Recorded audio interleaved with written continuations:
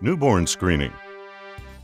Newborn screening is a form of preventive health care in which babies are tested within the first days of their life to discover evidence of disorders for which the principal symptoms may not yet be apparent. Newborn screening can prevent hundreds of thousands of instances of physical and mental disabilities and even deaths. Screening is quick and easy.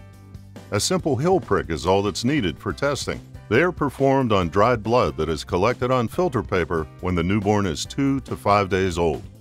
More than 30 conditions are known to have good outcomes when detected and diagnosed early.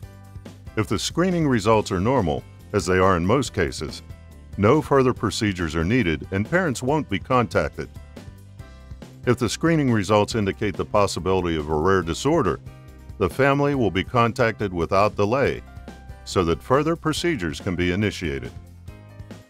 Because the diseases in question are rare, the probability of your child actually being affected by one of them is rather small.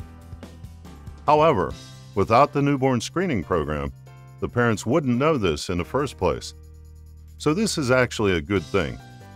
It's extremely important to detect the potential disease during the first days so that the doctors can decide on the best course of action.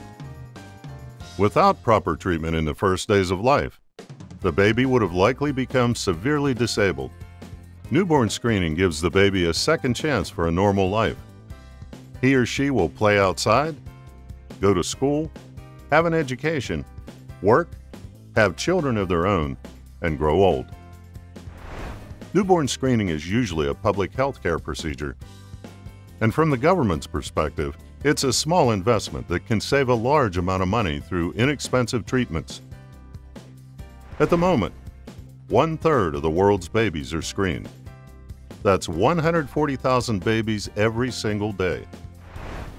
It is a small procedure that can have a major impact on your and your baby's life. Aalborg Medical Laboratories. Watch more at our YouTube channel.